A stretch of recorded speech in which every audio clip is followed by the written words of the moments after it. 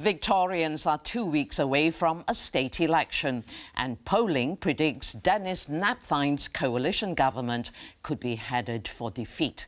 In one electorate in the state's east, an independent candidate has emerged following dissatisfaction with the handling of the Hazelwood mine fire and its aftermath.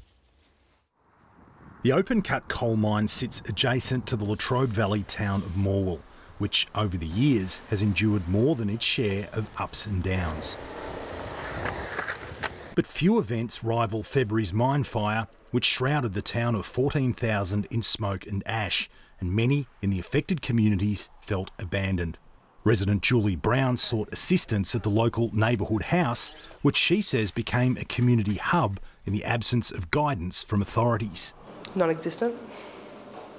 There was no leadership. I didn't even know who I should have been looking at as a leader. Like many Morwell residents, Ms Brown's children suffered throat infections and respiratory problems.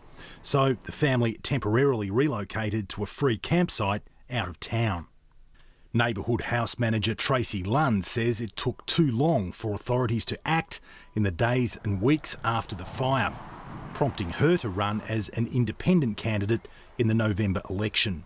There was nobody taking ownership and going, there's a big problem, let's deal with it.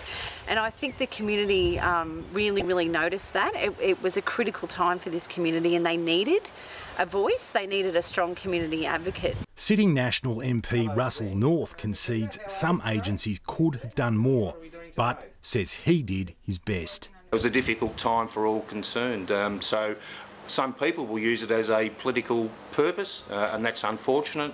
Otherwise, I think there's some genuine concern in the community. Labor candidate Jaden Minton says issues beyond the fire will also come into play. The 24-year-old believes the valley must diversify beyond coal, citing timber processing as a possible alternative. Could very well provide the quality, high-paying jobs for the Latrobe Valley in the next 10 to 20 years, and that's certainly something I'm keen to investigate.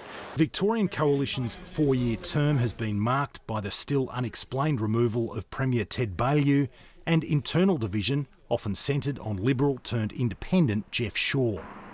It'll take a swing of just 1% across the board to force a change of government on November 29, and current polling suggests that's likely.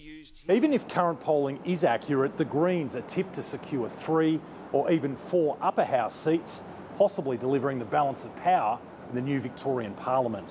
Luke Waters, SBS World News.